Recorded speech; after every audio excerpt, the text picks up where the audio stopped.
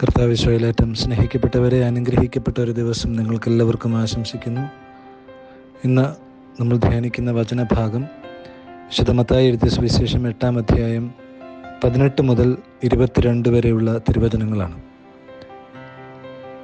നോമ്പിൻ്റെ അനുഗ്രഹിക്കപ്പെട്ട നാളുകളിലൂടെ കടന്നു പോകുമ്പോൾ കർത്താവ് ഈ ദിവസം നമ്മളോട് പറയാൻ ആഗ്രഹിക്കുന്നത്, ഈ നോമ്പ് കാലം ചില കാര്യങ്ങളെ സംസ്കരിക്കാനുള്ള കാലമാണ്, മറവ് ചെയ്യാനുള്ള കാലമാണ്.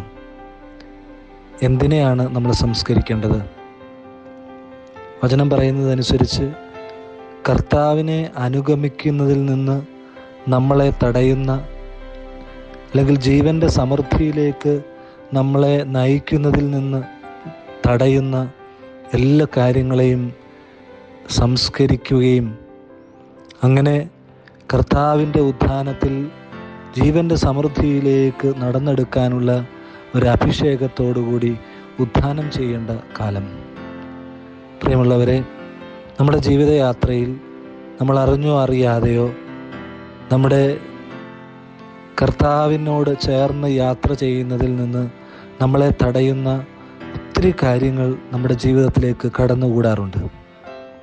അത് പല വിധത്തിൽ നമ്മുടെ ജീവിതത്തെ ആക്രമിക്കാറുണ്ട്.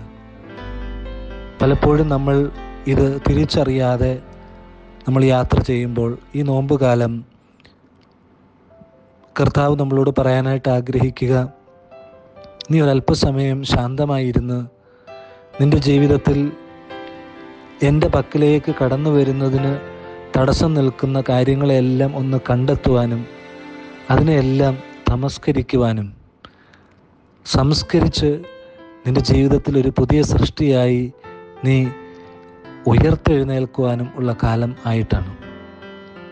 ഈ നോമ്പ് കാലത്തിൽ നമുക്ക് ഈ ഒരു അഭിഷേകം കർത്താവിൻ്റെ അടുത്ത് നിന്ന് സ്വീകരിക്കാനായിട്ട് സാധിക്കണം.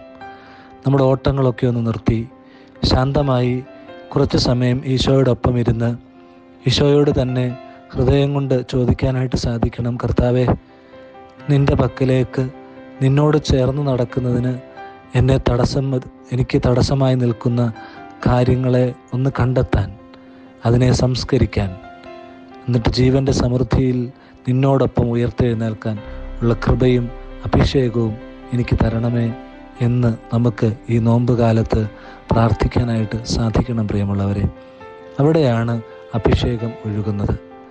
നമ്മുടെ ആഗ്രഹം എത്രമാത്രം തീവ്രമാകുന്നോ അത്രമാത്രം നമ്മുടെ ജീവിതത്തിലേക്ക് ഈ ഒരു അഭിഷേകം കർത്താവ് തരും. അതുകൊണ്ട് ഈ ദിവസം സംസ്കരിക്കേണ്ടത് എന്തെന്ന് കണ്ടെത്തി സംസ്കരിക്കുവാനും കർത്താവിനോട് ചേർന്ന് നിന്ന് അഭിഷേകം പ്രാപിക്കുവാനും നമുക്ക് പ്രത്യേകമായിട്ട് പരിശ്രമിക്കാം. ദൈവം അനുഗ്രഹിക്കട്ടെ. അനുഗ്രഹപൂർണമായ ഒരു ദിവസം നിങ്ങൾക്ക് നൽകട്ടെ. സ്നേഹത്തോടെ, ജിൻസച്ചൻ.